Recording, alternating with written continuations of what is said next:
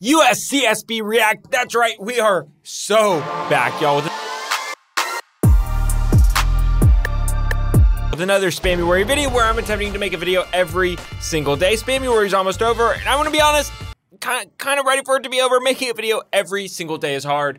This video comes from the subreddit. It's titled USCSB Feeling Blind. If you have a video that you want me to react to, let me know. Let's get started. Attorney Tom. October 23rd, 2009. A massive explosion rocked the Caribbean Petroleum Terminal facility near San Juan, Puerto Rico.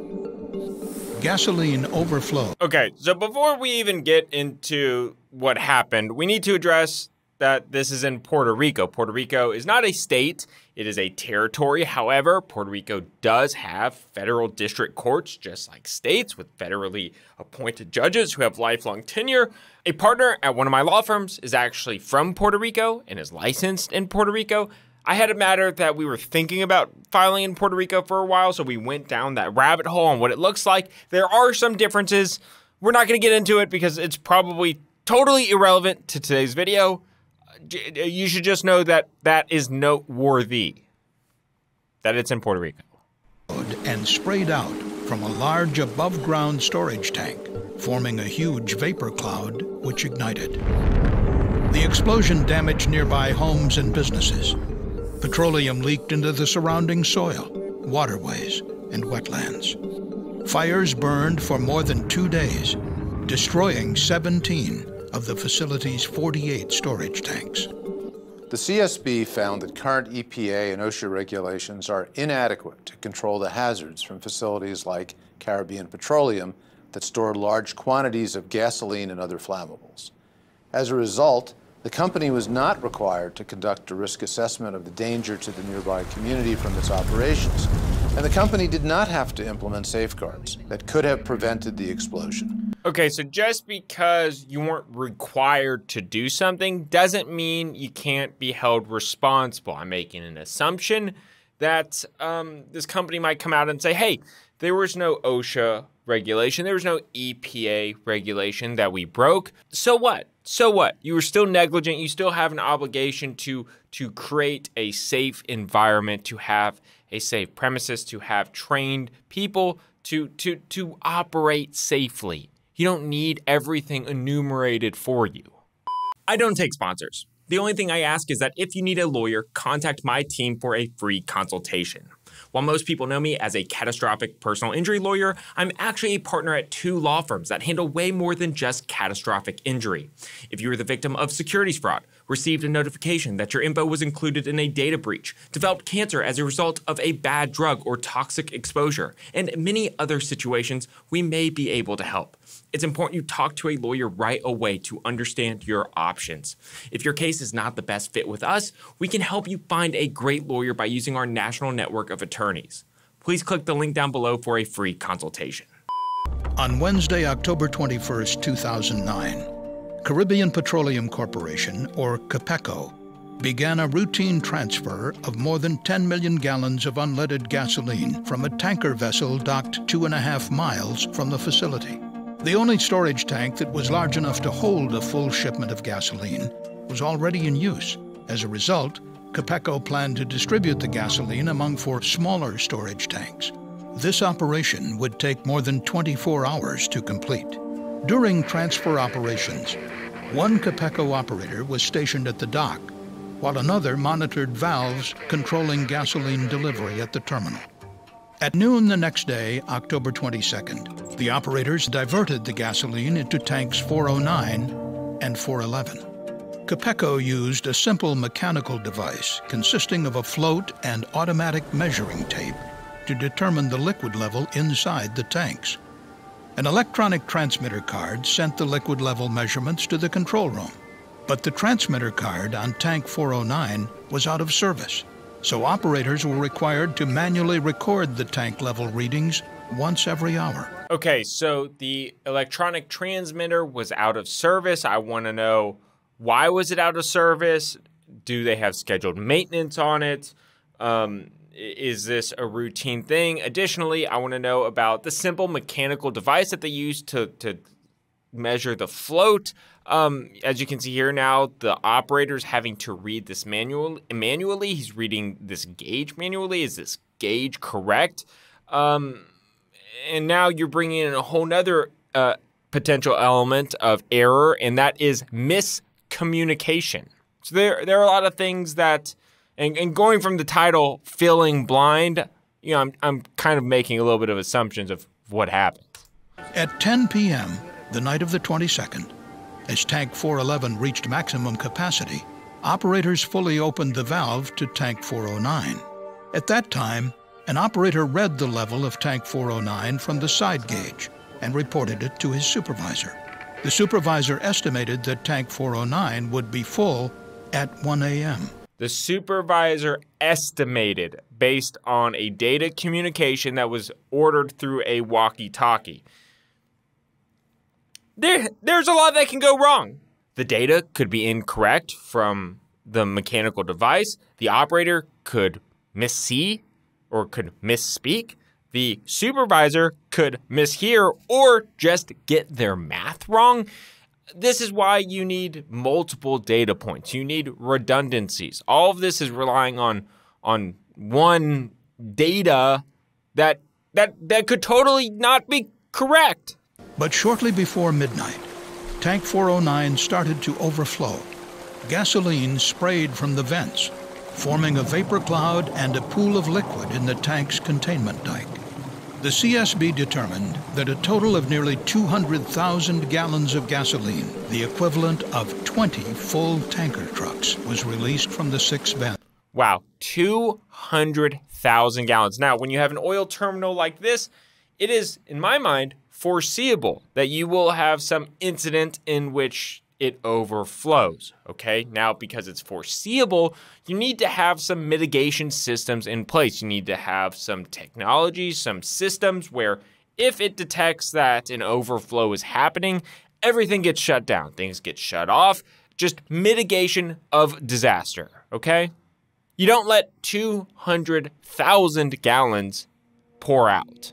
On a warm, windless night, the gasoline vapor cloud grew to cover an area of 107 acres. At midnight, the tank farm operator was ready to perform the hourly check of Tank 409. But before reaching the tank, he noticed a strong odor of gasoline. He alerted the dock operator to shut off the flow of gasoline to the tank. The tank farm operator and another operator met the supervisor at the edge of the terminal. Okay, so now we're getting into more disaster mitigation. They've identified something going wrong. What is happening? The tank supervisor only checks every hour. Is that frequent enough for what they are doing? How are they going to respond now that they've identified something happening? Do they make the situation worse? Do they clear the area? Do they make it safer for everybody else? Let's see. There they observed a white fog rising approximately 3 feet above the ground. The supervisor sent one operator to the security gate to stop anyone from entering the site. That's good. I approve of that. Then the supervisor and the tank farm operator drove to an elevated point away from the cloud to try to identify the source of the leak. Meanwhile, the pooled gasoline flowed through open valves in the containment dike toward the wastewater treatment area. There, the vapor reached electrical equipment, which ignited the cloud. A flash fire raced back toward the storage tanks. 7 seconds later. So I would want to know what this exactly is, who owns this. Is it meant to make a spark? Of course, I'm not trying to put, all of the blame on them, but why is it, if it's near an oil terminal, it's foreseeable that maybe something like this happens. Why do you have an ignition source in the vicinity? Again, I obviously don't have enough information to make that determination. I'm just saying what I would want to know. 7 seconds later, there was a massive explosion, registering 2.9 on the Richter scale. The time was 12:23, approximately 26 minutes after the overflow began. Soon, 17 of the facility's storage tanks were engulfed in flames.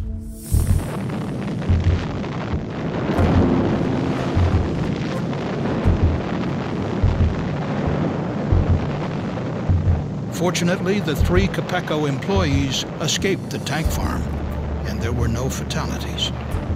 Okay, thank goodness nobody was killed. But just because nobody was killed doesn't mean that there aren't a ton of potential other cases here.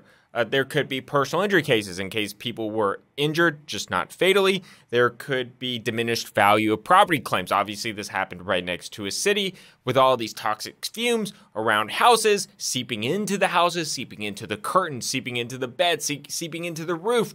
Nobody's going to want to buy your property over there. So if your house was worth $100,000 and now it's worth $60,000, that's called a diminished value of property claim. Additionally, there could be medical monitoring. These are toxic fumes. Somebody might be inhaling these fumes and they might not be sick today or tomorrow, but in 3 years, 5 years, there's a process called medical monitoring. They should be compensated for the medical monitoring that they are going to have to incur because they are exposed to these claims. Additionally, there are more straightforward property damage claims. What if the aftershock broke somebody's roof or foundation or windows or whatever it is? And last but not least, business interruption claims, meaning if you had a restaurant next to the oil terminal and nobody wants to go to the restaurant anymore because it is engulfed in the flames, you should be compensated for the business interruption you are experiencing. I did a case that actually the USCSB made a video about. I haven't reacted to it yet because it's not completely finalized, where the majority of the claims that I dealt with had to do with all these ancillary claims that aren't wrongful death related. The shockwave damaged approximately 300 nearby homes and businesses. Fires continued to burn. Yeah. See the shockwave to the nearby homes and businesses. Remember, it's important. It's not just the property damage. It can also be the business interruption. The CSB determined that Capeco had an unreliable system for monitoring and controlling the level of gasoline inside the storage tanks. The CSB found that the float and tape measuring devices used by Capeco were prone to mechanical failure. These devices were poorly maintained and were frequently not working on multiple tanks at the same time. Okay, when you have something that's prone to fail and not working on a regular basis, you are just use the word foreseeable. Is it foreseeable? If your data points aren't working all the time, something is going to happen eventually. So the CSB discovered that lightning strikes and cable breakages often disabled the electronic transmitters that sent tank-level measurements to the control. Interesting. Super interesting. So now what the CSB is hinting at is there might be safer alternatives that aren't prone to these issues that cause the system to go down so frequently. Capeco routinely took weeks to repair problems with the level monitoring system. Instead, operators checked tank levels hourly and manually calculated the time it would take for tanks to fill, potentially introducing errors. We found that the float and tape measuring system was the only control system Capeco used to avoid overfilling a tank. When that system failed, the facility did not have additional layers of protection in place to prevent an accident. Most tank filling operations are, for the most part, governed by a single layer which has to be backed up with other layers. The CSB notes that good engineering practice would have called for at least 2 additional layers of protection at Capeco. Yeah, that's exactly right. I don't think we need to examine any more than that. Quite frankly, they just had one layer that was routinely down all of the time. I think the negligence is pretty clear. There weren't any other third parties really, and thank goodness nobody was hurt. But I think the most interesting point of claims like this, when I talk to people about these type of cases, is all the ancillary claims, because I think they are fascinating. Just because nobody was killed doesn't mean that there aren't still consequences. Okay, that's it for today's video. Bye.